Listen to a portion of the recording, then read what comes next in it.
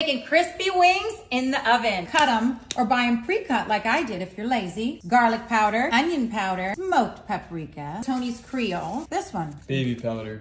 Baking powder. Not to be confused with baking soda. Chew. To the oven. You're gonna use a baking rack. Space them out. In the oven at 250 for 30 minutes. Then we're gonna crank it up to 425 for 45 minutes. Two things you gotta do. Ooh. Hot honey, Parmesan, or pecorino if you're me. Garlic powder, fresh garlic. You need more hot honey. No, I don't. It's so hot honey-ish. Ready to try it, Anthony? You're trying it. I have gum in my mouth. Too bad. So good.